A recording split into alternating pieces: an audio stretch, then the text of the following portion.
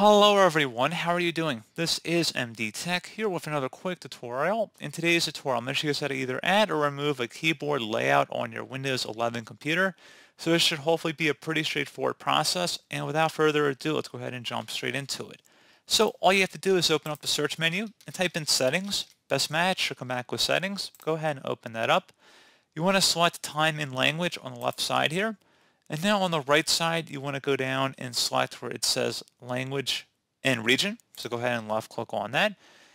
And underneath your current preferred language, there should be a language in here. Go ahead and select the three-dotted icon next to it and select where it says language options. At this point, you can go ahead and scroll down underneath keyboards. You can add a keyboard by left clicking on it.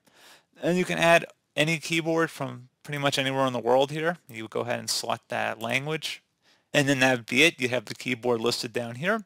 And if you want to change the keyboard you're using, you can see down in the system tray, you can see you have two keyboards you can switch between. So pretty straightforward process on that, guys.